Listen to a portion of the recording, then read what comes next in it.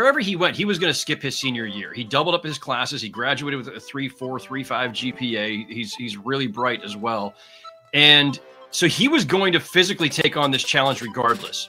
And the interesting thing about that is when you look at him, first glance is you don't think that there's any real risk involved because physically he looks like a pro already. Right. I mean, dude is built. And so not just like, obviously you watch him play a little bit, you watch him scrimmage or work out, you can see the explosiveness, you can see all that stuff, which sometimes hard to gauge unless you see him in an environment against real competition, right?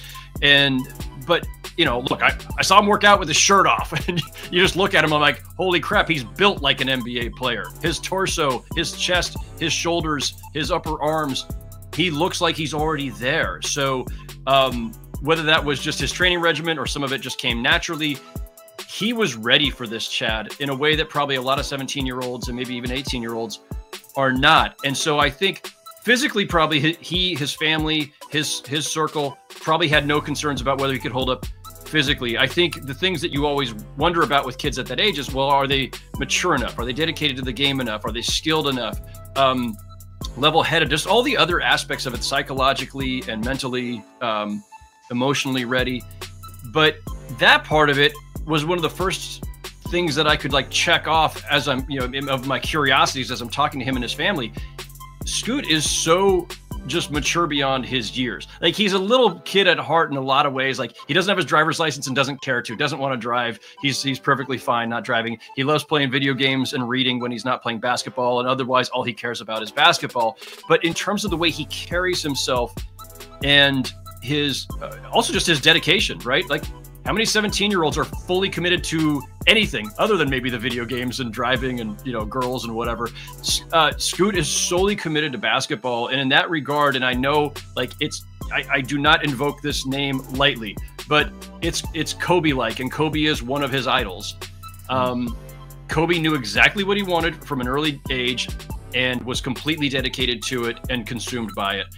Scoot strikes me as that. Maybe not to that level, and almost nobody I've ever met in this game in 24 years is to that level. That's very, very few. But Scoot loves the game, and that is his sole focus. And I think because of that, that's what gives him a chance to succeed. Aside from the physical gifts and the talent that he clearly has, his dedication and like complete commitment, I think, is what gives him the chance to make this 2-league G League Ignite saga work for him and become what we're all expecting, which is one of the top picks in the 2023 draft. Likes it. Nice outlet. Oh, picked off by Scoot. Henderson rising to the rim. During media day, just about his experience in the G League bubble and playing guys day after day after day. So Jefferson misses the free throw. Nice rebound there by Henderson. He's looking to push. A 17-year-old. Nice pass to Beauchamp in the finish. Henderson using the Foster pick. Marjon Beauchamp. The move he put on Scoot Henderson last possession was pretty special. Well, it's not only nice again by Scoot Henderson. The Ignite, I'm very angry about that possession, defensive possession. Anderson monitoring is Moses Moody, only with 6 minutes so far, and handles 15 points for him in this game. Gives to DJ Stewart. Ball's knocked away by Henderson. Watch out. Watch there, and they've been fun to watch here in Stockton. Henderson, jumper on the way. It's good. That looked great. Attacking Foster when he can. Kuminga, 10 points and 5 rebounds. Henderson on the pull-up. That is good for... Jeter comes up with it. Under 3 minutes to go. It's a 9-point game. Henderson in transition, and he jams it again. Scoot trying to show off the handles. Gets the basket, but fires it to the corner. It's Allen for 3.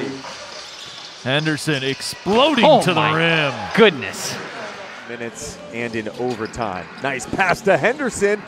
Terrell got a piece of it, but Henderson stayed with it. Nice defense there by Henderson. He plays physical. Here's Jeter going the other way. The veteran gives to Henderson. And a nice finish by the 17-year-old. That's drive and dish, corner 3. Dyson Daniel. And on top, shot clock off. Henderson with the drive. Henderson with the jumper. Henderson, it's good. Govan unable to convert it. Ignite looking to push the pace to Henderson. Look out! Scoot Henderson. 12 players from the, at the time, Pac-10 were selected in the 2000. Graves, 3. That's short. Scoot Henderson just coming into the game with a great outlet to Daniels, who puts it up and in. He's been great in some of these moments, Deuce, where you really need a bucket, and DJ Stewart finds a way. And Scoot Henderson finding a way. For some reason, the E came out, even, you know? Right. There's Shooty Babbitt, I know. I want to broadcast. Stockton was outscored in the third quarter, 22-15. And what a nice finish there by Henderson. He does. Looking for a step back on the way. It's good! Scoot Henderson. Under 2 to go in the third. It's your boy Scooty. I mean, that's Holman loses it. Allen comes up with it. Jeter to Henderson. He puts it in. And just take care of the ball in the offensive end. But I've been saying that since the third quarter. So what are you going to change? And Govan. Henderson. Oh, Scooty. He's been playing well the last few games. Henderson attacking again. Rises up and jams it home. Dyson Daniels gonna post up Foster. Feeds the cutting Scoot Henderson. Back dribble. Knocked away by Murky. Henderson gets it back though. He stays with it. He drives, puts it up and in. Scoot Henderson. And here comes Murphy for Henderson for the tie. Oh my.